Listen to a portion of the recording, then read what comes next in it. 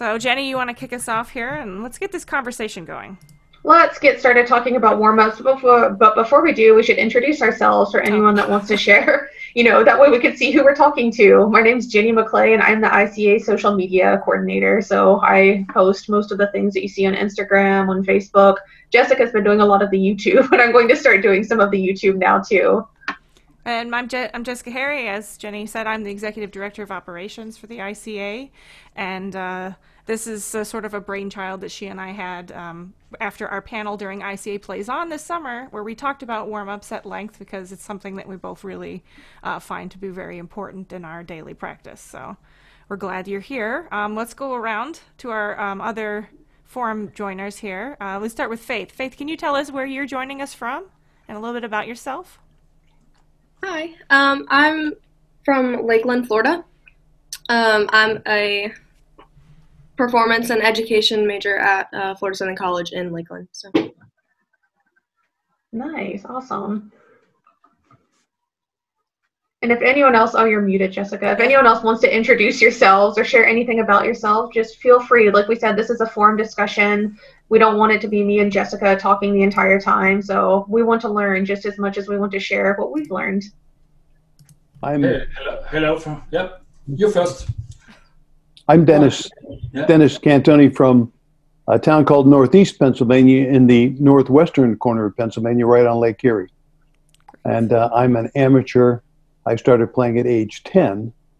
And for a period of time off when marriage and children took time up, I began getting more serious about it about 20 years ago. So I've been enjoying resurrecting my musicianship. Okay. All the best to that. I'm Reinhard Wieser from Vienna. I'm a member of the Vienna Symphony Orchestra for many years, also teaching at the Music and Arts University of Vienna. And I watch ICA for many years now, and I'm very excited to join a meeting now. And it's very interesting to watch the videos also. Also challenging my Portuguese and Russian was very interesting to watch. Yeah. And I want to make big compliments for you both because you're doing a great job keeping us all posted all over the world, and it's a pleasure to watch ICA grow and grow. Hi, I'm Alessandra. You hear me okay? Yep. Great, yes. Thanks. I come to you from Tiburon, California, and yeah, like Dennis, I started playing, I think it was age 11, and it was the clarinet that paid for my education. Like, that little licorice stick was worth a lot of money and really opened some doors. I was first generation to go to college, and the clarinet made it possible. A trauma took place, and I never played again after age 23 until last year. So, oh my God, 3 decades went by. Okay, so they say you can ride a bike again. Well, they're big fat liars. So I'm learning everything over again, and I realized that I need to have support and resources. So it started with the Clarinet podcast, Sean Perrin. We actually had a wonderful conversation that directed me to some other resources like the ICA, and this is the first thing that I'm doing with ICA. But yeah, I did Woodwind Fest and saw some of you there. Jenny, I saw you there. And yeah, it would be really good to have this support. So thanks. How about you, Colleen? Hi. I'm Colleen, and I'm in Littleton, Colorado, which is a suburb of Denver. And I started clarinet 7 years ago at age 68. What was I thinking? And then I had a wonderful teacher, but during the pandemic, she stopped. And so now I study with Josh Gu on the Zoom. So things are going well. So you'll be sure to join us in 2023 at Clarinet Fest, which is held in Denver. It will be the 50th anniversary. Oh, yeah. Great. Yeah. Great. Yeah, it's going to be a wonderful event. Well, I just 50th anniversary. I just stumbled on you. I just picked up my phone and it was there like in Facebook or something. I didn't even know about you or that this was going to happen. So I have no makeup on. Oh, that's okay. So we're going to start talking about warm-ups now that we've introduced everybody. And I don't know, Jenny, what do you want to start with? What is the purpose of a warm-up? Why do we do warm-ups? And if you're new to the clarinet, why should you start doing a warm-up if you've not done so? I feel like for me, the reason that I do a warm-up is to literally warm up into what I'm doing. I hate using the words for the definition, but I feel like it better prepares me mentally and physically to dive into repertoire or other serious pieces that I'm playing. So my warm-up routine, I joked before, but for me, my warm-up routine starts out of the practice room. I always have to have some kind of caffeine first. So this is actually just water. I've already had a few cups of coffee this morning, but so I'm mentally aware. But then I like to do some stretches before I even take the clarinet out of the case. I've had some repetitive strain injuries before in the past, so I do simple stretches before I begin. I am by no means a doctor, so I would consult someone that is licensed in musical like injuries and preventions and things like that, but just stretch to get the body limber because it's actually a physical activity what we're doing in the practice room. And then I feel like I'm just better prepared to take on whatever I'm tackling in the practice room. And that's why I warm up. So if anyone else wants to jump in and share why warm-ups are important. I like to be in a good headspace before I start playing. And I feel like right now, especially with everything happening in the world and so much mental strife going on, it's really difficult for me to focus on the things that are necessary during a warm-up, which, you know, for me is tone quality. First of all, tone quality and the mental awareness of what I'm trying to achieve during that warm-up session. So if we're doing long tones, you know, if you're not focused on what you're doing, you're not actually paying attention to the things that you need to improve, especially if you're a learning player. So I feel like the best thing for me is getting in the right mental space before I start. So not necessarily meditation, but thinking about my goals for the session. You know, what am I really trying to accomplish today? What do I want to focus on? And practice journals really help with that too. If you're a note taker, if you're a person who likes to schedule things, setting aside some kind of written documentation. There are some really good apps for that, but of what you want to achieve during that practice session. So long tones, I usually almost always start with long tones and scales. And I really, really love doing finger exercises.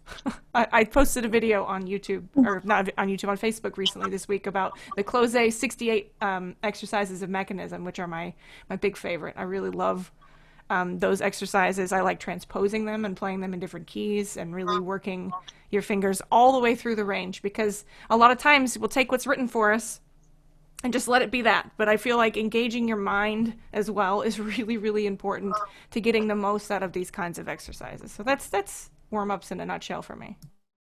Can I ask a question on long tones?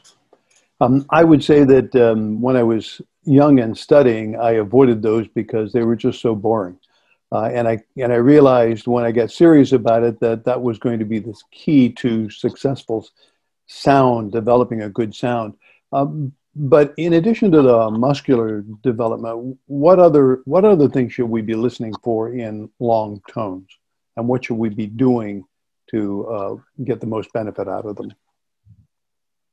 I would say for me, I think the answer will change depending on who you ask. But for me, long tones are like a musical multivitamin. You can really fix everything with long tones as long as you know what you're looking for and listening for.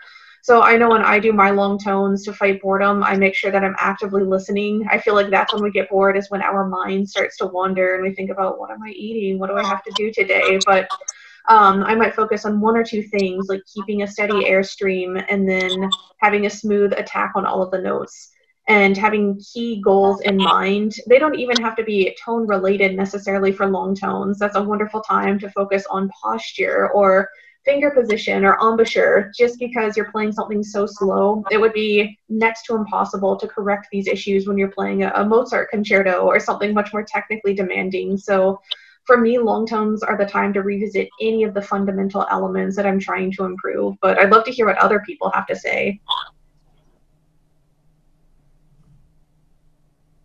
Oh. Reinhard. No, it's working. Yeah, sorry, the wrong button. Dennis, I can help you with that maybe a little. Maybe you focus on like Jessica said, you focus on one point, one target.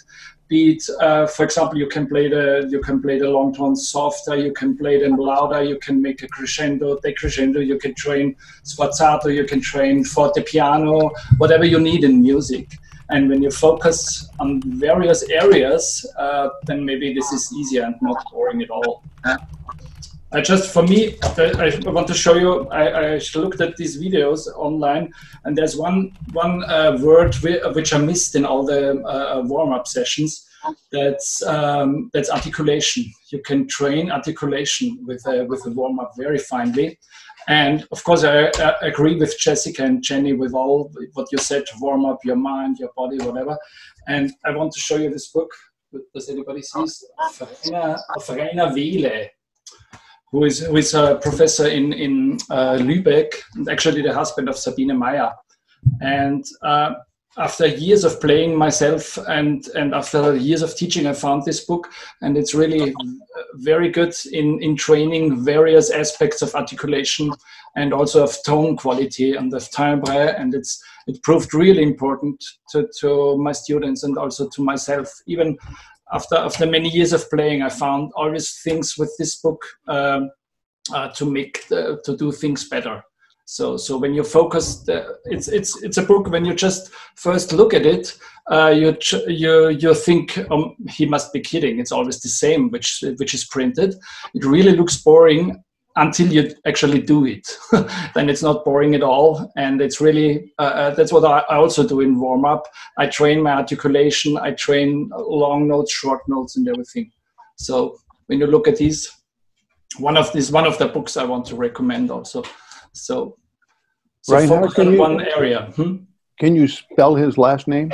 I will put it in the chat. Okay. Then it's easier, I think. Yeah.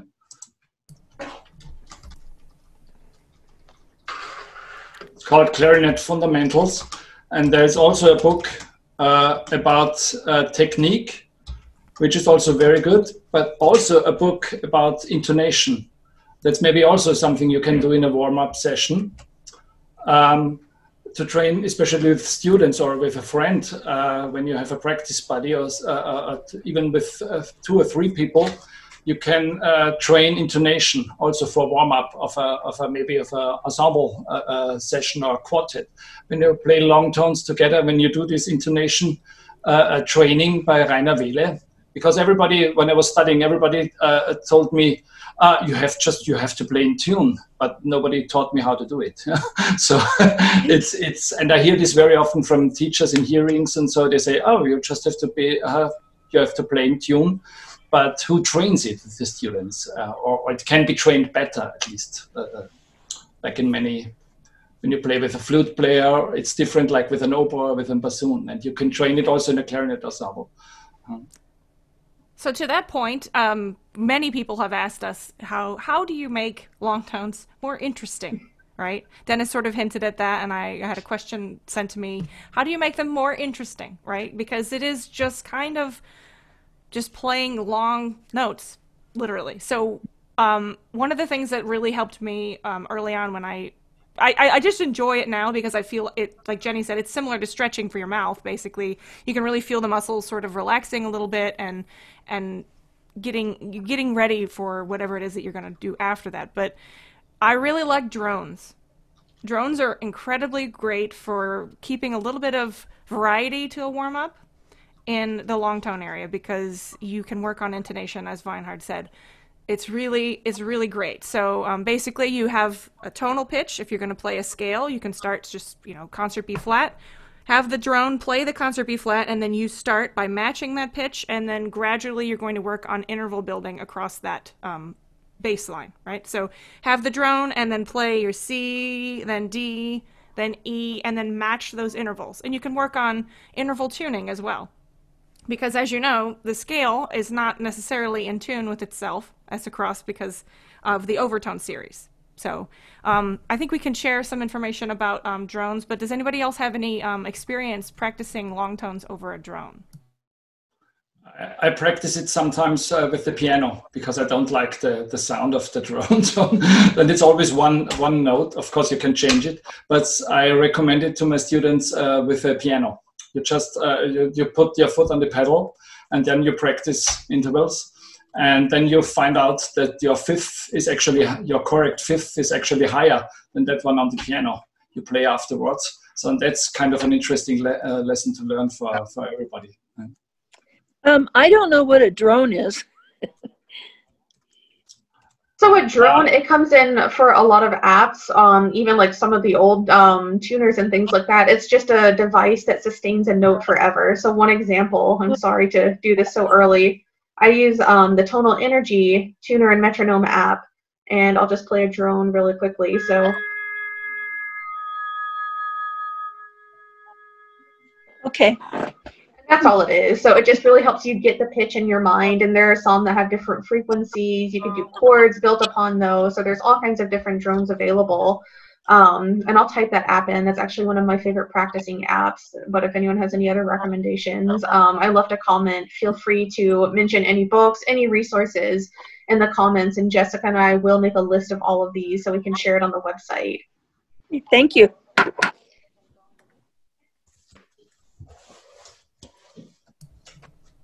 Yeah, basically you're just holding the drone is a steady pitch, and you're playing intervals above that pitch and working on interval training basically with your ear. But it's a way to both train intonation but work on long tones because you're holding the steady pitch, and you can do crescendos and decrescendos within that. You can work on articulations and things like that, because as we know, anytime you do a decrescendo or a crescendo or an articulation of any kind, the pitch of the clarinet has a tendency to change, be it sharp or flat, depending on the strength of your embouchure. So you need to build those skills, and your ear gets used to hearing that drone underneath you, and you learn how to adjust your intonation while you're playing long tones. And if you play soft, a lot of times our tendency is to be very sharp because we're biting in order to achieve that lower or softer dynamic. So it's really important for long tones to focus on the embouchure and understanding the air pressure is what creates the volume, not necessarily the intensity of how much you're pushing with your embouchure here, right? I've used the tuning CD for drones, which is very nice because it has a lot of harmonics built into it. So that worked well. And whenever possible, you can also do this with a friend. Start on one tone. Also, doesn't have to be a clarinet. Also, a bassoon or a saxophone or a clarinet. Start on one tone, and then one goes up. And in intervals, as Jessica suggested, this can be really very, very instructive for students and for everybody. So I see a nice segue into maybe scales. We had a question. Before we talk about scales, the ICA is running a close A scale club. So Jessica, you want to talk about that? We got a message. Where do we send the recording of the close A scale club? Maybe we can introduce that for anyone that hasn't seen. Yeah, sure. We're going to, anybody that submits a recording, and we may extend this to maybe the second week of November. It's currently set to the 3rd of November, but we are going to give everyone that participates a nice little official sticker that says, exclusive ICA Close A Scale Club member. And basically you just record the Close A Scales worksheet, which is available in the public domain version of the Close A method. And we've also shared the link on our website, so if that's pretty easy to access. And it is major, then melodic minor, all the way through the 12 keys and you can play it at any tempo. You don't have to play it fast. I have a middle schooler that's working on it very, very diligently, and it's pretty difficult for her. Close A scales is a very easy thing to put warm-ups in your warm-up, and we just wanted to encourage people to utilize public domain resources since there are tons of them available. And many of you know that the Close A method is pretty expansive in what it's able to cover. And I mentioned the exercises of mechanism, which are one of my favorites. And Jenny's shared that link there as well with the Close Scale worksheet PDF. So if you'd like to participate, basically you just record yourself. Either if you don't want to do video, you can do audio as well. You don't have to, put yourself out there in the video format if you don't want. And then you can either tag us on social media or you can send it to us in an email, and we're going to compile a list and we'll put that in the Clarinet Journal in March, listing everybody that participated as part of this event. So, and you'll get a sticker too. Is that the Close Scales single page? Yes. Yeah, the famous one. It's like the scales, and then after that it goes into the thirds, and then also the arpeggio. So it's just the scales. You don't have to do the other two. Okay. Unless you want to, because those are wonderful exercises, but that's not part of the Close Scale Club. So you can be an overachiever if you want, but those are all wonderful scale exercises.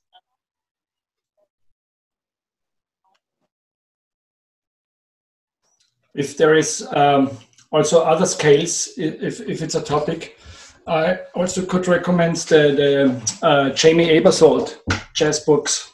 There's also these basic patterns, probably you know them, and it differs a little from other scale books as it concentrates on one octave, which derives from concentrating on the saxophone or on the trumpet. But it's actually nice because most of the scale books work through all 3.5 octaves. As you mentioned in one chat before, the Yettel school, but it has a big range, and but sometimes it's good in warming up, concentrating on a one register of the clarinet, and this basic patterns sheet. For me, it's like equally important, like the Close sheet. But it concentrates on one octave, and it concentrates on scales and chords, and it's really a nice sheet to practice. I will also. I don't know if it's. I shouldn't post it, but because I have a copy, but then we have a problem with copyright. But I think everybody knows the Jamie Aebersold. I will write the name in the chat then. So it's also sometimes it's good to concentrate only on one octave if you have a really difficult passage to practice afterwards. So I recommend that also sometimes. Yeah.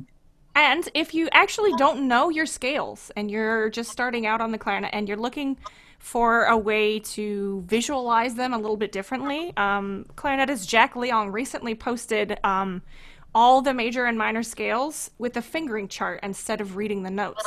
And I feel like this is a really interesting way to approach this. I'm going to share that in the chat here. I think it's really helpful, and I actually had a student that has difficulty reading notes, and we were working on training her ears, but at the same time she's overwhelmed when looking at some scale sheets do not put the scales in quarter notes or things like that. So if she's looking at the Close sheet and she's in 6th grade or whatever, it's a little bit too hard to look at a 16th note scale.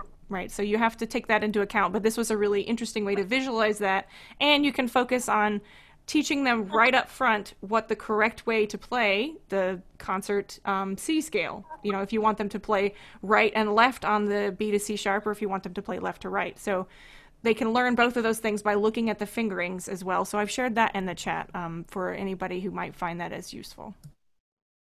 And something else about scales, I know especially with a lot of people that are learning the scales for the first time that might want to participate in this, to go back to long tones, that's also a wonderful chance to practice things slowly. There's no rule that says we have to play scales fast, and I see that all of the time where people have this ingrained in their heads that scales have to be super fast, but it's really about learning the key signatures and learning the musical alphabet, which is what scales are. So I love to practice scales during long tones because I can actually focus on the sound, the connection, and some of these that get lost as soon as the tempo starts getting faster. So if anyone has any other scale books or scale recommendations, now's, I guess, the scale section of the discussion.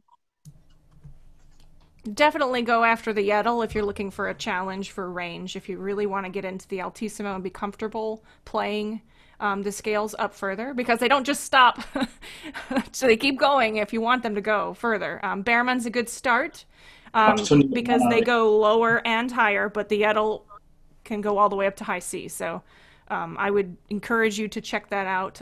It's a really good test of your diligence too, if you really like those kinds of exercises. Do you practice Kröpsch, the Kröpsch book in America? Yeah. All 4 volumes. One of my absolute favorites. I actually just got done revisiting all 4 of those. They're wonderful. I would say that's one of my top 3 favorite books. Here's an interesting question for everyone. I ask this a lot to my music friends, especially clarinetists. What would be your 5 desert island warm-up books? So if you were stranded on a desert island, you could only take 5, we'll say method, etude, like warm-up kind of books. What would they be? The Kröpsch would definitely be on my list. Yeah, for sure. Yeah. And of course, Yettel. As a Viennese, I have to say that. I would definitely take The Tone Technique in Staccato by Galper. I love this book. It's got so much variety into it. And anytime, you know, I have to think about that. Jenny, I think you asked that question before, but I would definitely take the Closé because there's a lot going on in there that you can adapt and change. But Yettel is of the Behrman or Yettel situation, I prefer the Yettel because of the challenge that is presented by the range, for sure. I guess that's only 3. I have this random pirated copy also of this Leon Rushinoff clarinet method that I have had for years that I really like. And I always like to see warm-up books that were written by great pedagogues that actually talk and actually have writing in them, not just necessarily the exercises, because I'd like to know how to play them based on what they feel is the right way to play them. So something like this also might be what I would take. I don't know if it's a warm-up book, but the Ewell, Yeah. is it Alfred or Albert Ewell? It's actually Etudes. Those are great. Yeah, I like that because it's, for some reason, it's unexpected intervals and unexpected fingering changes that trick your mind to have to concentrate on it rather than just playing through it. Yeah, when you master all etudes in the tempo he has written, which is probably sometimes too fast, then you are a professional, more or less. Yeah. So this is one of our favorite books in Austria, and I think also in Germany. Yeah. For me, they are the best compositions among etudes. Mm-hmm. It would be an island book. It's not scales, but it's an island book for me. Of course, they don't have to be scale books necessarily, etudes or studies or even, I don't know if this would be considered, but the Bela Kovac homage series. They are very popular here now. They are like little concert pieces, especially the Defaya is extremely popular. Also, it's a competition piece. Mm-hmm. A lot of people on Facebook are suggesting Kröpsch, but there was recently, I think, Kristen Denny. She published. I have the book. Yeah, I'm looking on my stand for all my books. Before you Kröpsch, so it's basically like a simplified version of the Kröpsch etudes. I've been using them with my younger students, and they are sort of like building blocks to getting up to being able to play the full thing. And her books are really, really great. She also has a finger fitness book that's really good that just came out, so I highly recommend those. Yes, Jenny. I didn't understand the name. Could you repeat the name? Is it Kristen Chambers? Yes. Kristen Chambers. Yeah. Okay. Mm-hmm. Okay. Yeah. I'll type down some of the names. Yeah. And someone else mentioned Vadimekum by Jean-Jean. Vadimekum Jean-Jean is also very. There's one more book, Joost Michels. Does that ring a bell? Because it's different from all other scale books in the point that it doesn't concentrate on the C or G major scale, but it concentrates first on the fingers, and especially on one finger. I just show this very shortly. These are the basic etudes or practices or whatever you call it, and it analyzes the movement of every finger. So first of your left index finger. And there is a different book for German and for Böhm clarinet, because the easiest scale on the Böhm clarinet, as far as I know, is the C major scale, but on the German clarinet it's the G major scale. So that you don't have a key; it's only holes. And this book, always when a student has a problem with a certain passage, I tell them they all have to buy it and. because it's when you analyze the movement of every finger, you come to small mistakes or zones of improvement, as you mustn't say mistakes these days. and you can, with this book, you can analyze every finger movement, and there are certain etudes for every finger. So this is this differs from all other scale books, and it's by the German Jost Michaels.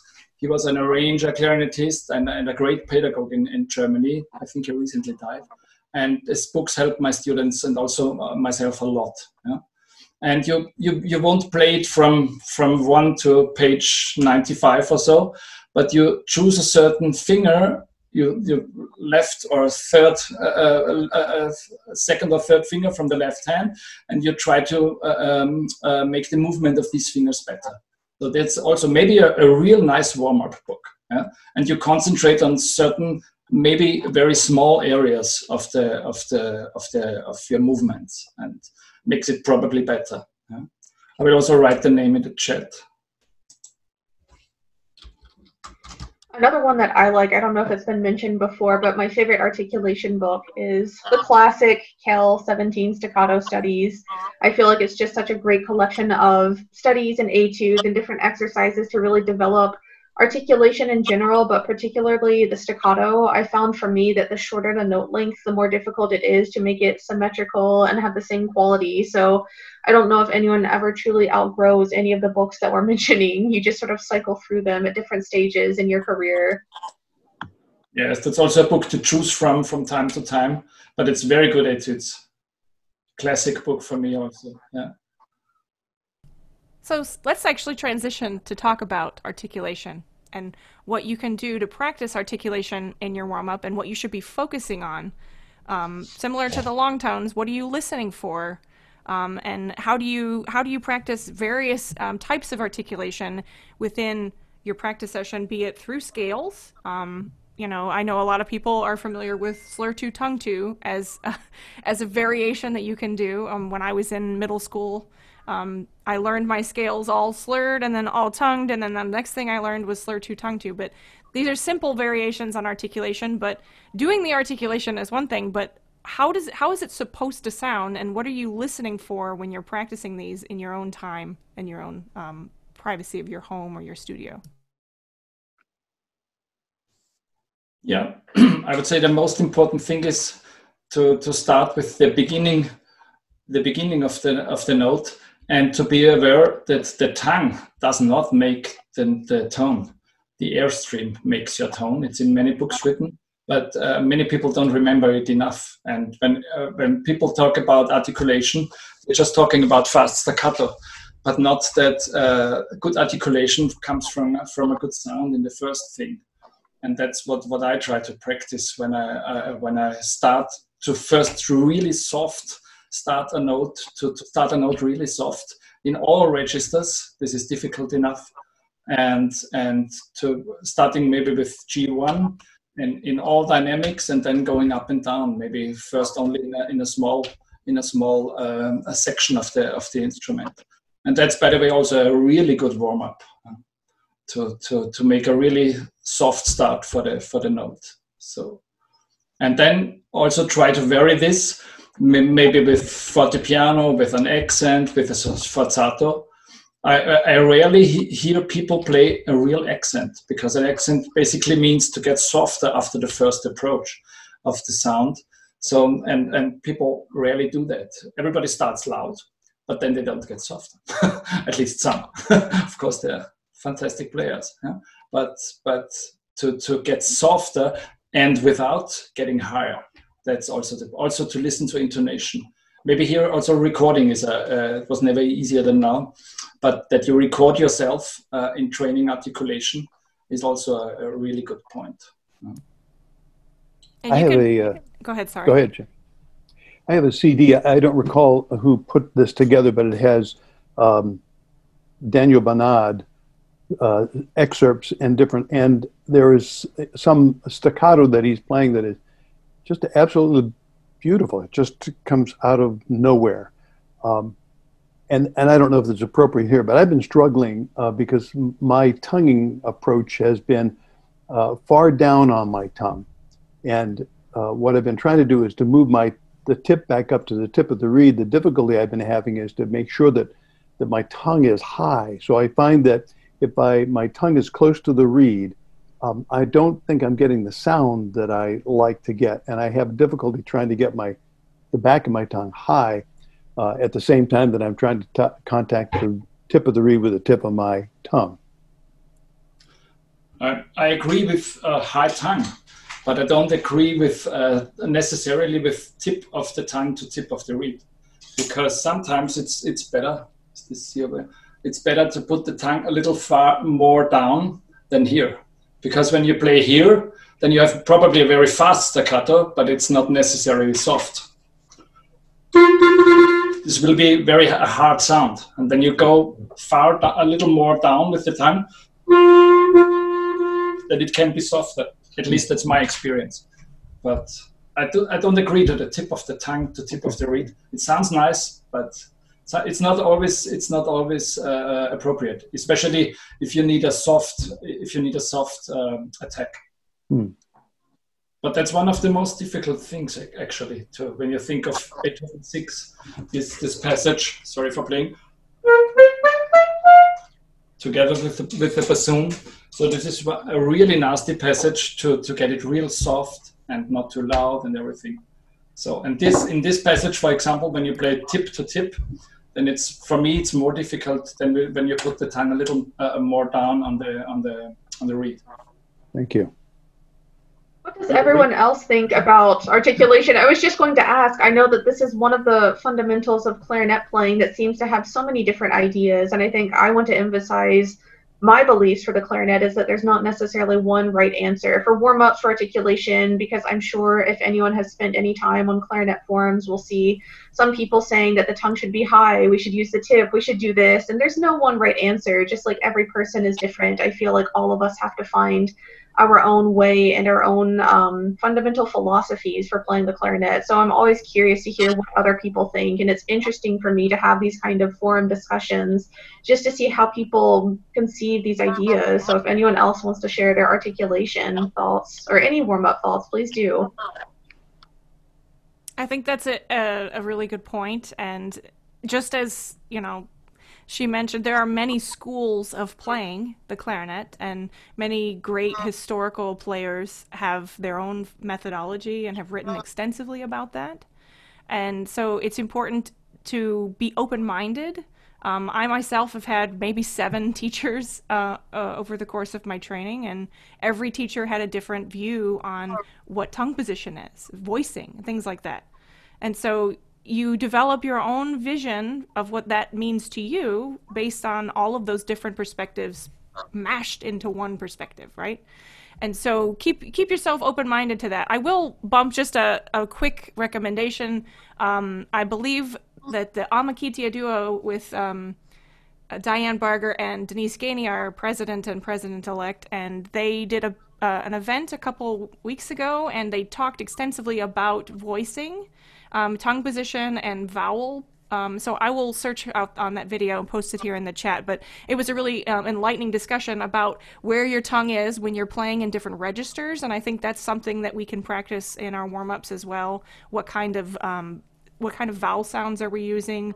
E versus, you know, ta, ti, to, those different vowel sounds, if we even use those in what register, and how do they affect intonation. And so to Reinhardt's point about tongue position and in your mouth, a high tongue is great, but for many people, you know, our anatomy is very different. Our teeth are different, our, you know, throat structure, facial structures are all different. So it may not be natural for you to push the very tip of your tongue to the tip of the mouthpiece at all. It may feel very weird to you. So a more natural position, and I like to play top of the tip of the tongue to the top of the tip of the reed. So more in this range to right about here.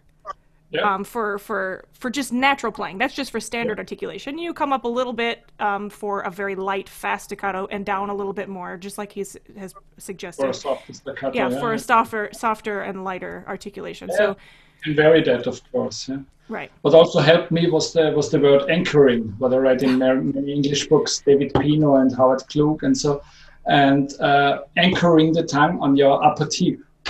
to make the tongue form a slide for the notes. This picture helped me, for example, a lot to get fast air and to get cold air. So this helps. Are you anchoring, Reinhard, at the back teeth? Yeah. Yeah. Speaking E, I'm thinking whistling, something like that. Right. Because when you lower the tongue, then your whistle stops simply. And the same happens with your tone quality. But the back of the tongue, as you mentioned it, Jessica, was always a sort of a mysterium for me. I just can't control it. Basically, I can control from speaking. Of course, you can control the front of your tongue, but when it comes to the back of your tongue, to the throat, you have to. It's more like thinking in pictures, and it's getting really difficult there. And of course, that's very personal, as you say. And actually, it's yeah. Yeah, I was going to say, I think that your native language also affects how you interpret the placement of your tongue in your mouth. Yeah. So, if you speak a language that's very to the front of your mouth, then the position of your tongue is pretty much always close to the front. But if you're speaking a very guttural and throat style language, your natural position of your tongue is going to be further back. So those are all things that can affect the way that we produce a sound once the mouthpiece comes inside of our mouth.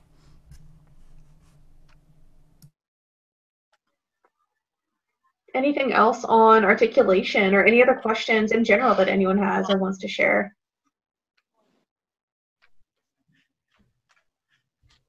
No. I was in a rehearsal last night on Zoom. I play with the College of Marin, the Symphonic Wind. So we're trying to wrangle the Zoom rehearsals for a wind ensemble.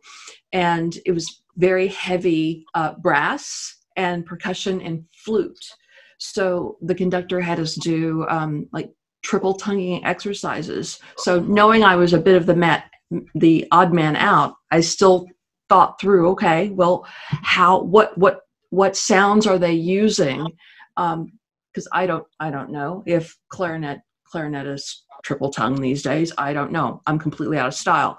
But using deciding on whether to use the tu or the ti or the da or the duh, and then when they got to the ka for the triple tonguing, I just experimented with it, and what I noticed was the tongue was in lower and lower positions on the reed.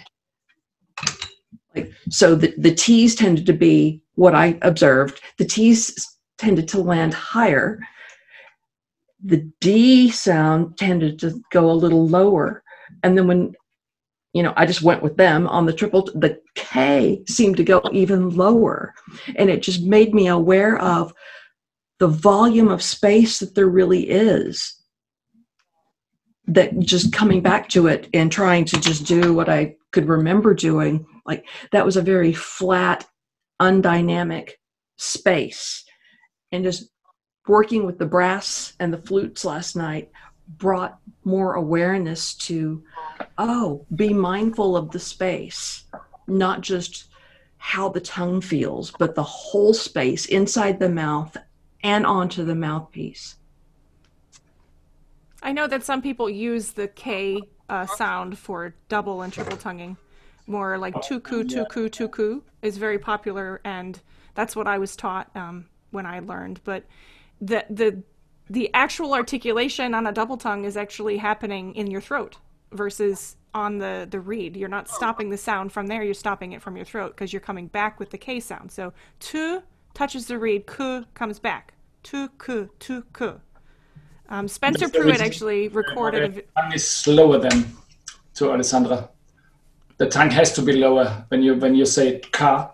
Mm-hmm. And that's also the problem for the sound, because ta makes a normal clarinet sound, but ka is a brass sound, and your tongue is too low, therefore the sound is dull and worse for us. That's why it's more difficult on the clarinet.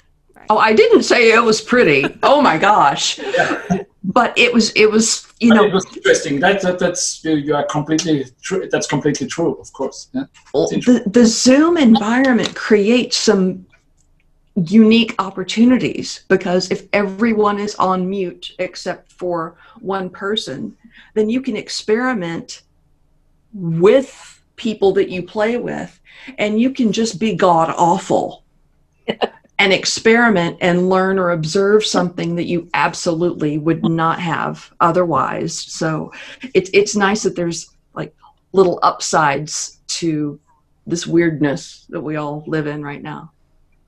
I think one of those, something that you touched on, Alessandra, is learning from other instrumental pedagogies. I know I do that, and that's really been helping a lot, because we can only, I think, get so far in clarinet terms, but I turn to singers a lot, even for articulation, for tongue position. Where is the tongue if I were to sing this note? Very poorly, I might add, since I'm a terrible singer. But I'll do that. Even recently, I've started playing the theremin, and that's been very humbling. But I've learned a lot just about clarinet's pedagogy from learning this new instrument, from having to learn vibrato and things like this. I think it's just a nice interdisciplinary way to think of some of our fundamentals in a different way. So I have a question about that, because you said vibrato. So might there be a role that vibrato could play in warm-ups?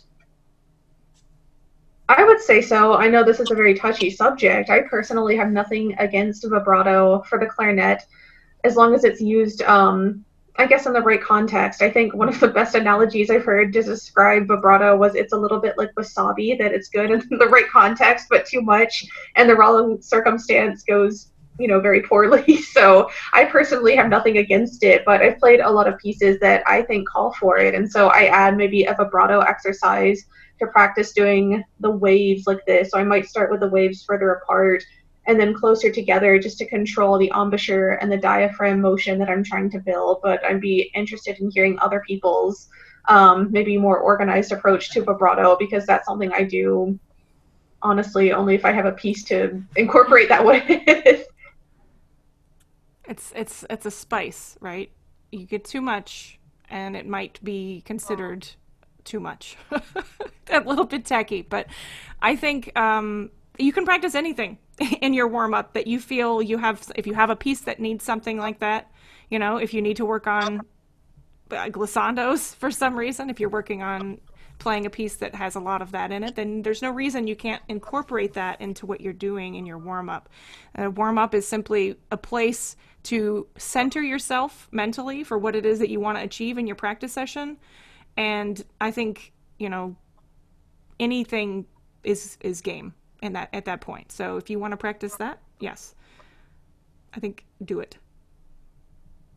I think warm-ups have to be fluid too. I know I wrote a blog post about this a while back, comparing warm-up routines to breakfast. We don't always have the luxury of time to have like a full, English breakfast with sausage and toast and, jams and all these amazing things. Sometimes we do, and that's so luxurious when I have times for long tones and scales and technique and etudes and articulation. That's wonderful. But most of the time my warm-up is 5 minutes of long tones and 10 minutes of scales, or something that's very quick. Just like a lot of times for breakfast, you might grab, I don't know, a Pop-Tart or something on the way out the door. You might get something very quick and easy, and then you just have to go. You're all about utility that day. But when you have time, I think we have to keep in mind that warm-ups can be adjusted. It doesn't always have to be the same structure from day to day.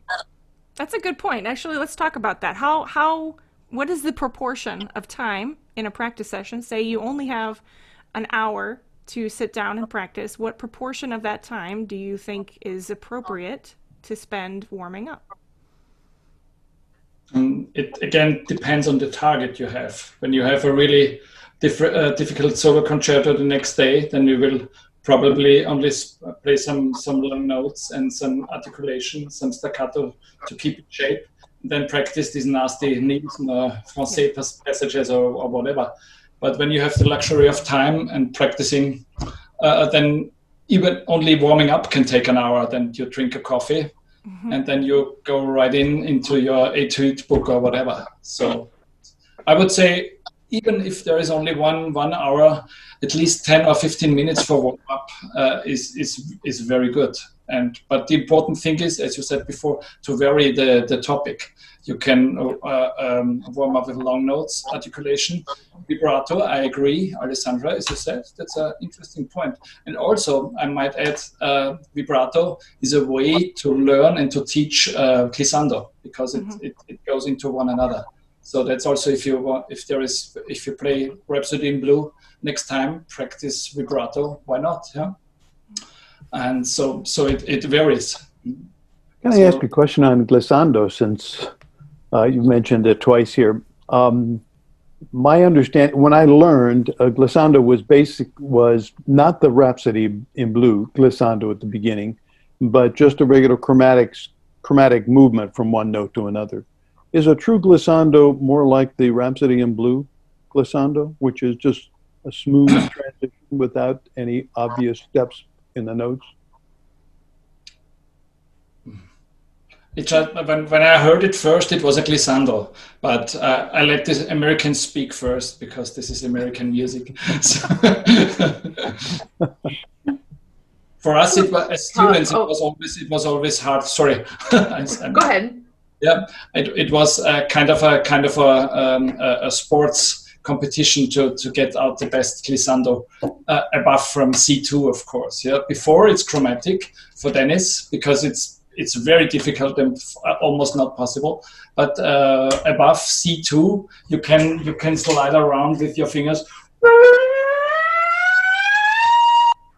And the difficult point is not to be flat up there on the C. So go ahead, Jenny, sorry. I just feel like glissando, it depends on the musical situation. I've played some pieces where glissando is meant to be a clean chromatic scale, and then some where it's meant to be sort of the slide is what I imagine the Rhapsody in Blue glissando to be. So I think if the composer is still around, then you should ask them or listen to recordings just to see it. Really, there's so many inconsistencies in music, and I feel like that's one of them. Well, I guess the question came up because just a few years ago, playing a wind band piece, there was a marked chromatic glissando, and I had never seen that. I've always seen glissando, which I've always played just on a chromatic scale, basically. And this was the first time it was called out chromatic, so it kind of made me question whether there was another one that I wasn't aware of that's standard. But because I always thought the Rhapsody in Blue one was kind of a unique thing. It was not generally applied. Yeah, I think it's contextual based on the genre and the composer's intention.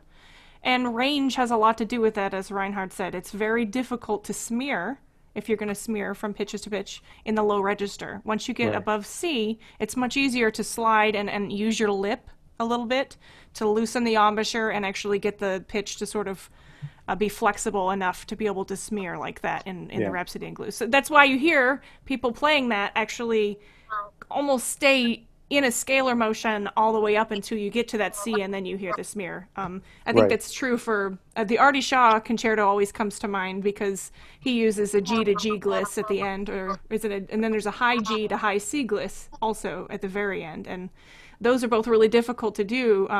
But it's really just contextual. I think in jazz you're going to see the slide motion more than you're going to see a chromatic scalar style gliss.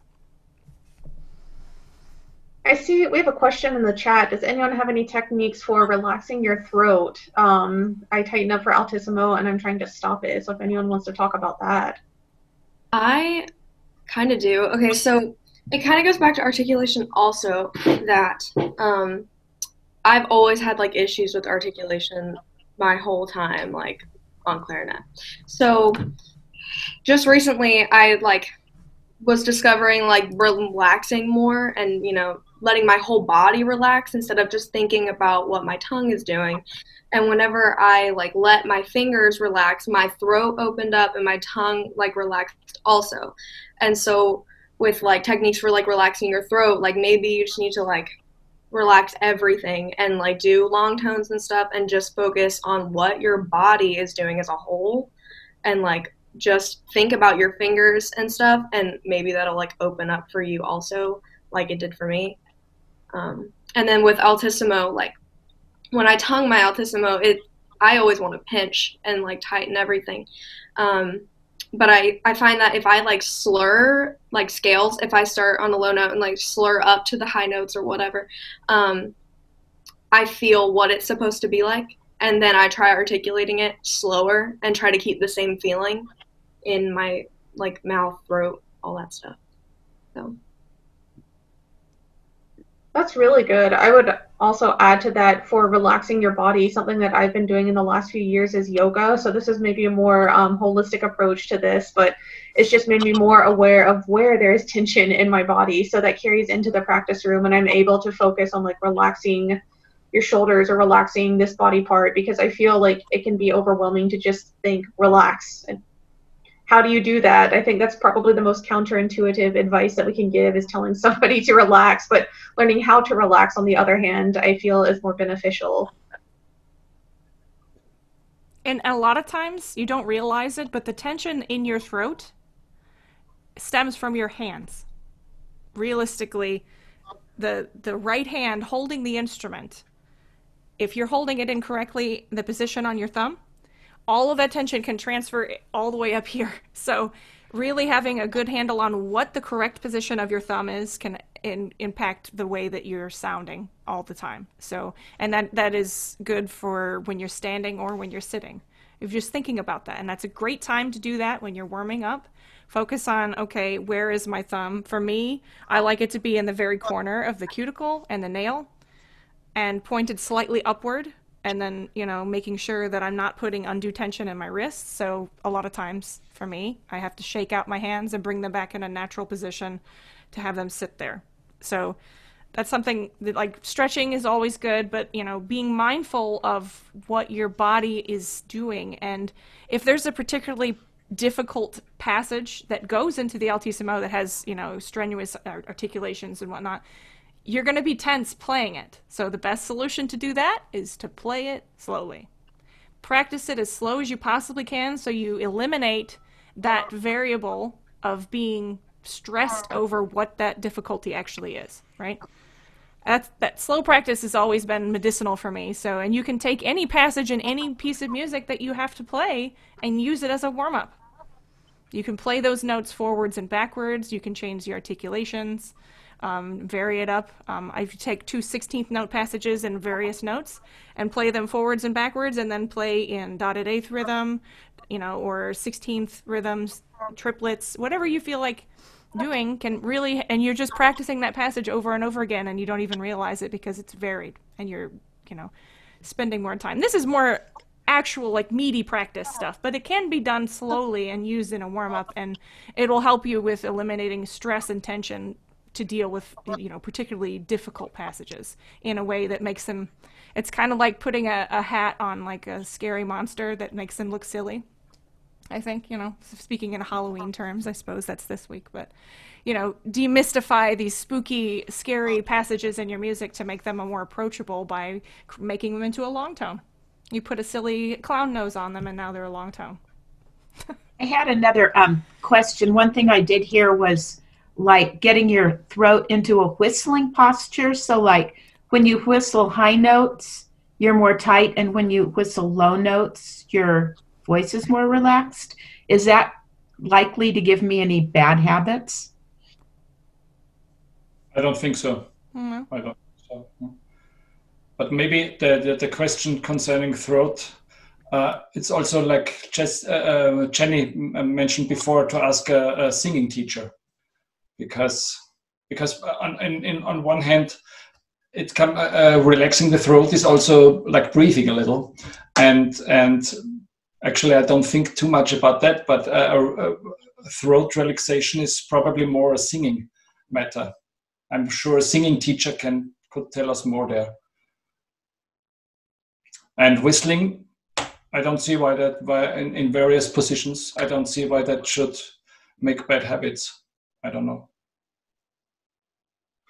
So. And then changing the subject, I also see Jessica left a comment about glissando. So going back to those, Kristen Denny Chambers, who wrote the books we had mentioned earlier, mentioned that a smear glissando, I often see a diagonal line between the notes, and for a more scaled glissando, I often see a wavy line between the notes. So good to know.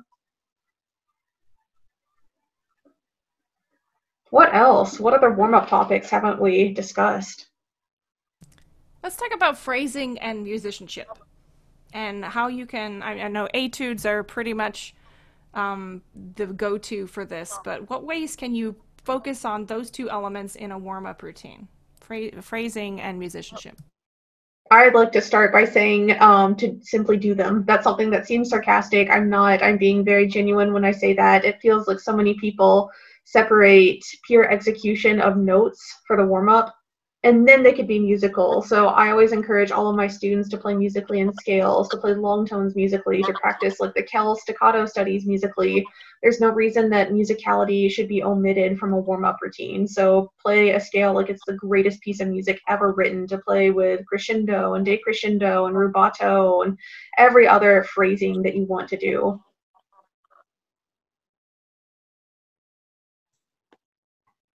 Yeah, basically, it's a good training for phrasing, to maybe to phrase to different points. When you make a phrase like Mozart concerto, you train to phrase to the second or to the third note of the second bar.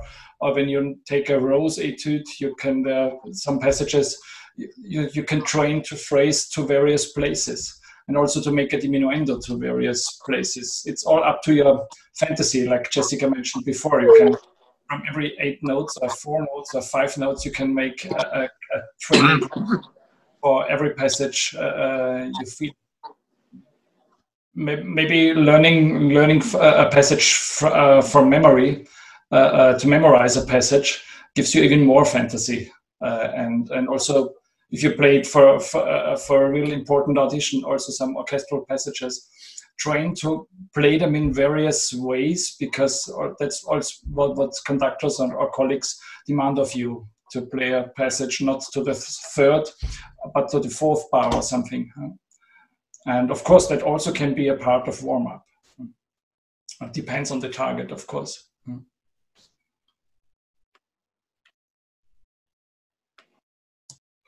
Does anyone else have anything to say about phrasing and interpretation?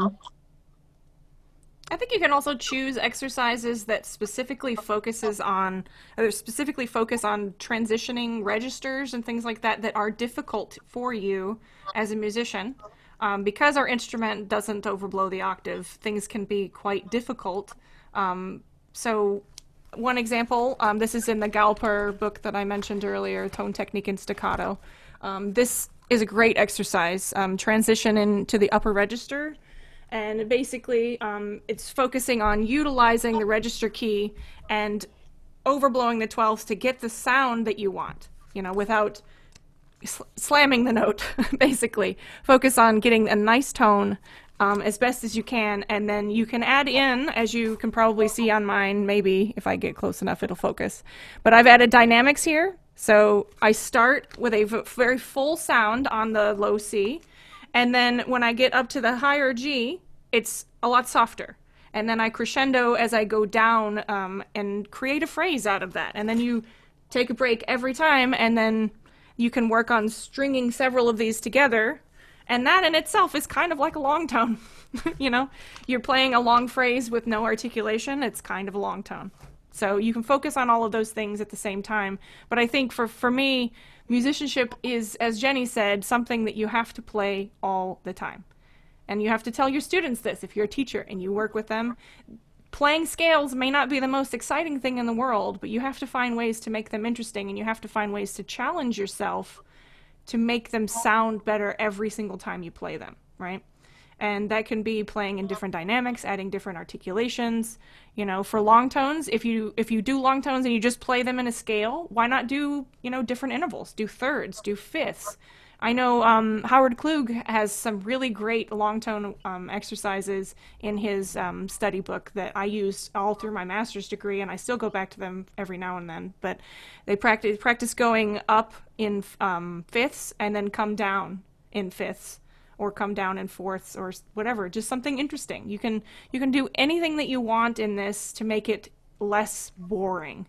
But if you're practicing the right things, it shouldn't be boring. It should be you're mentally exhausted by the time you've done practice, right?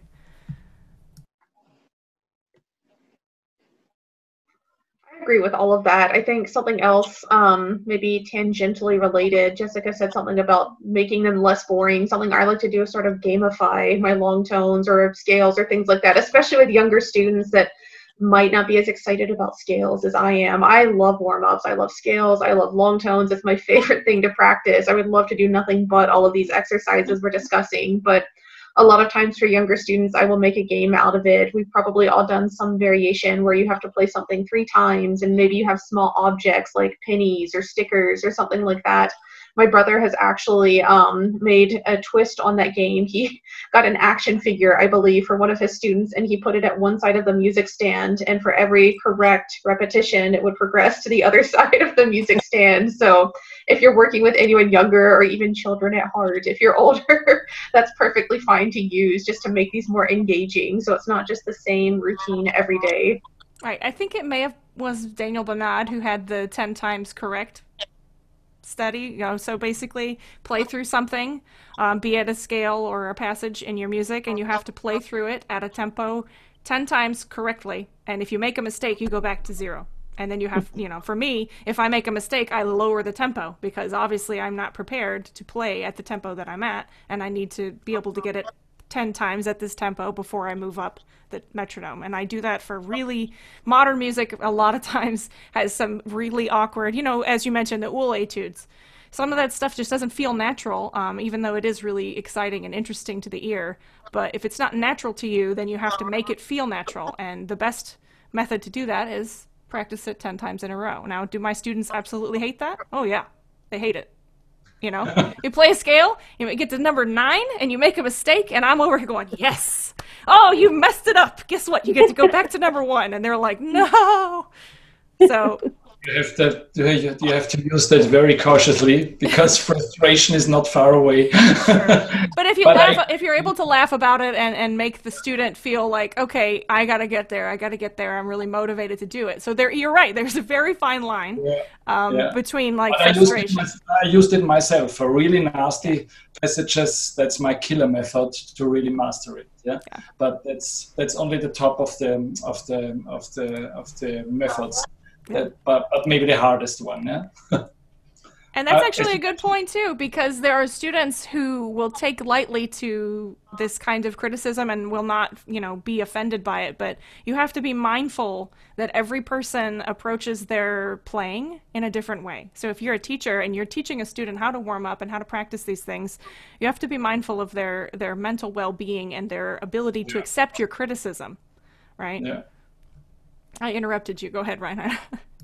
Sorry, thank you. As you mentioned phrase driving, I'm just reading my things I wrote out from the Keith Stein book, and the sentence I really remembered was take time within time. So because you mentioned rushing before, many students and also yourself probably many times you play a passage too fast. And the metronome, of course, helps. But when you organize the passages into groups of 4 or 3, depending, then this helps a lot. And practice with the metronome, and then put off the metronome and try to play in tempo, but really freely. That's the art. What you as a master, what you have to be able to do. So, and that's so difficult to get. And even with the metronome, because when you think of Mozart concerto in auditions, you have to show that you are able to play free, but in tempo, because you're not free at all, basically, in Mozart. But still, you have to show your phrasing, and that's what you can train also in warming up very fine with groups of 4 and also with scales or whatever to phrase to a certain point, or also to get softer to a certain point. And one other point, when you think of the Brahms sonata, sometimes the instrument tries to dictate the phrase for us, and that's also what you can train in warming up. That you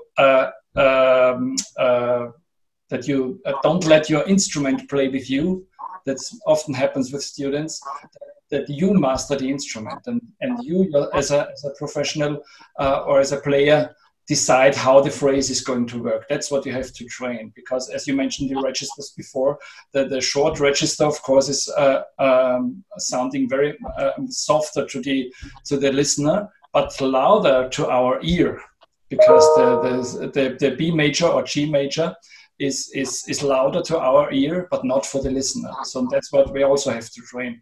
And also we can do that, as you said, with every phrase we can, especially with register changes, of course. Yeah. Reinhard, it's a very interesting comment you made about not having the instrument play you.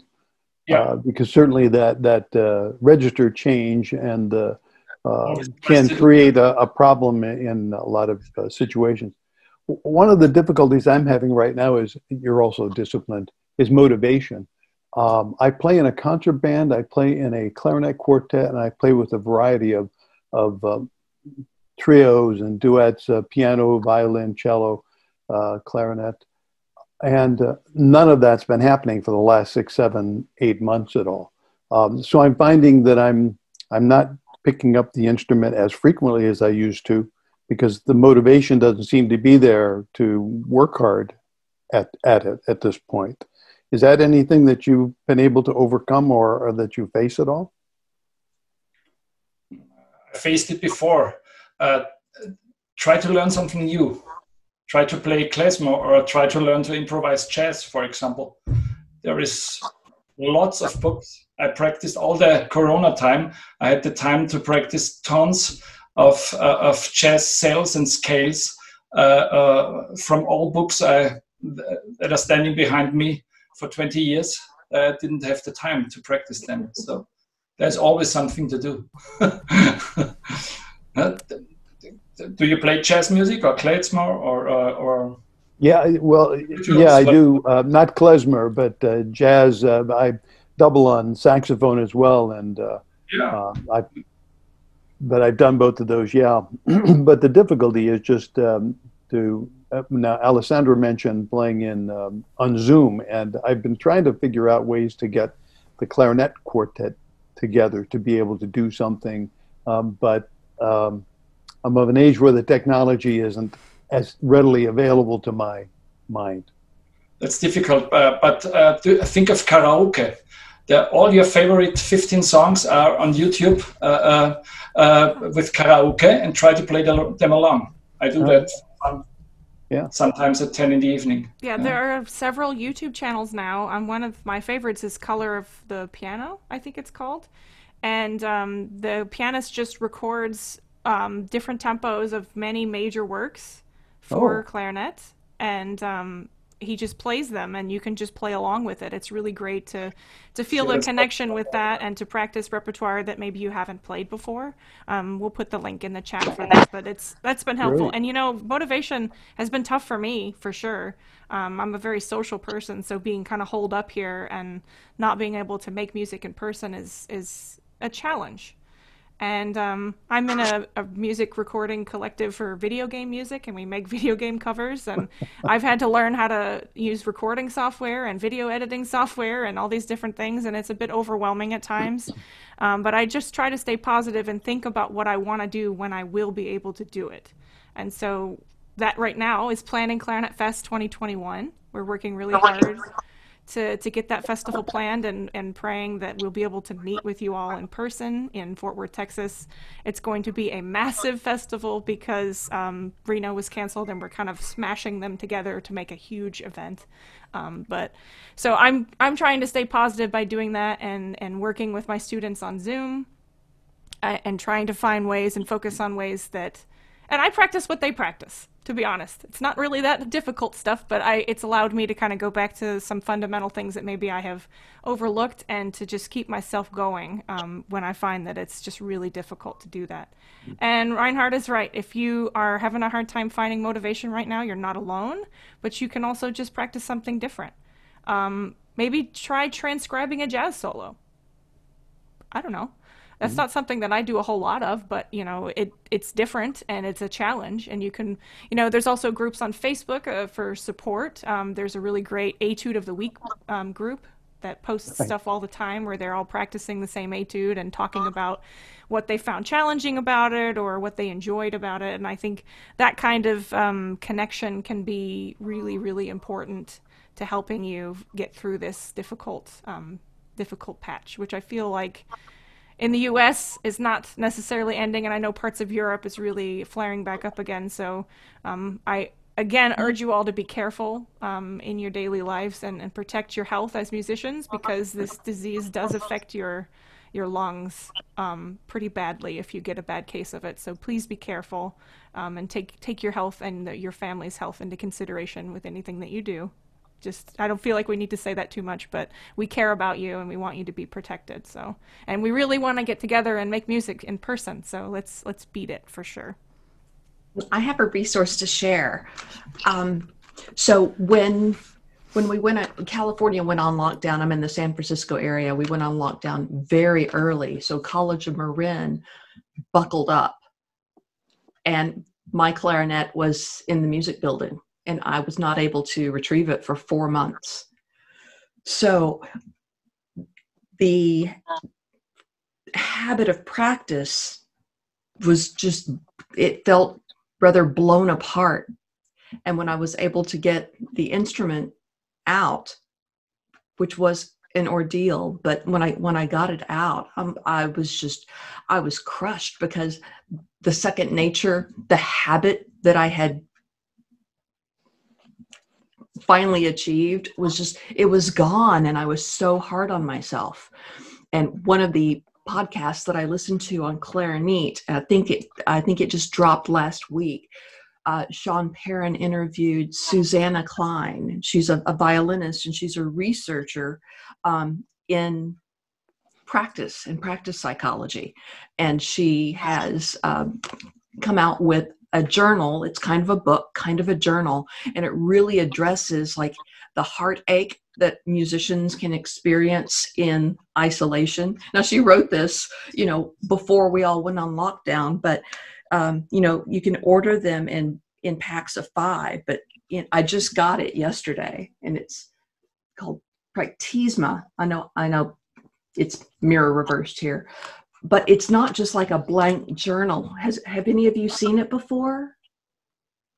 Yeah. So what I love is, like, in the very beginning, there's like, the journal is guided by following principles, and it's basically about how to listen, how to put discipline in the context of self-care and compassion, because there's the difference between how we want to sound and how we do sound if we really listen.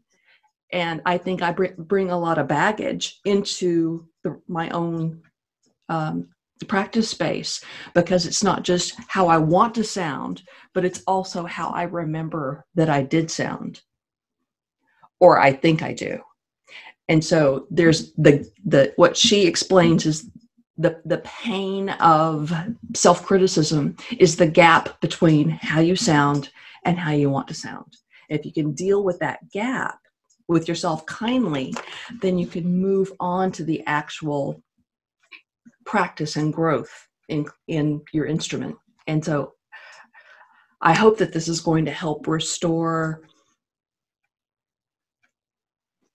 that second nature to practice, because when you're scared of it, or you're scared you're going to be really self-critical, it's hard to put the reed on the mouthpiece, isn't it? Anyway, so I thought that would be helpful. I'll put it in the chat. I've shared a couple links there. Colleen recommended BandLab.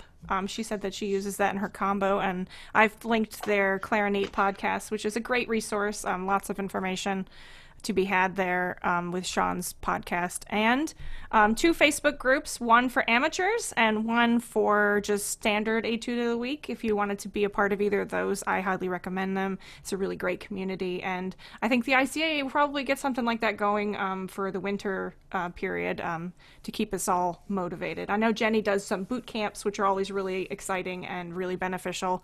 She did Yedel, you did Ool. You did a lot. I'll link some. If you go to my website and look at boot camps, I'll send a link here.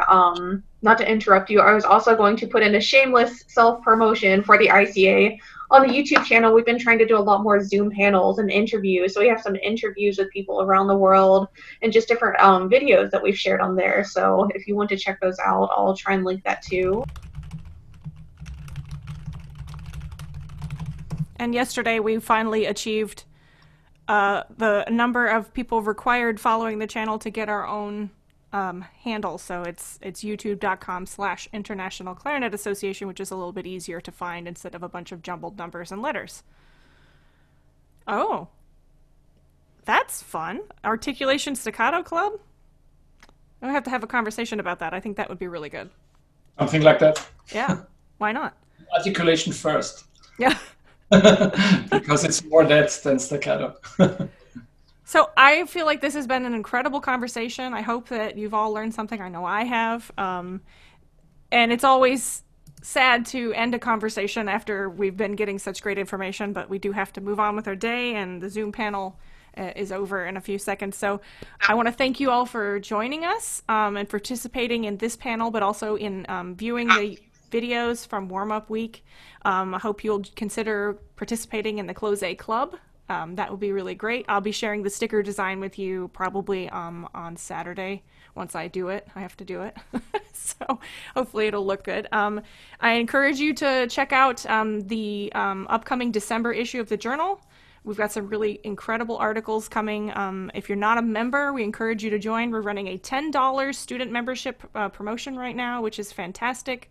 We have lots of discounts. If you can't afford to be a member, reach out to Jenny or I. We'll get you set up with a Adopt a Member sponsor, and we'll get you in the organization. And we're also accepting membership to our committees. We're launching a whole slew of brand new committees, including Health and Wellness, Pedagogy, Internationalization Committee, Social Media Committee, Pedagogy Committee, like all these different committees. And you can join those committees by reaching out to us. We'll get you set up with the link. We're going to be meeting on Zoom each month to discuss ways that the ICA can further promote these different initiatives that each committee is going to be working on. And then we'll have some little get-togethers at Clarinet Fest with these committees. So we hope you will consider joining those. As again, I'm Jessica Harry. Jenny? I'm Jenny McClay. And anytime you have any questions, please reach out to us. The ICA is so excited about where we're going as an organization, and we want you to come along with us. So please reach out, and thank you to everybody for watching, and we will see you again soon. And thank you. Yeah. Thank you. Thank you all. Thank you. Bye.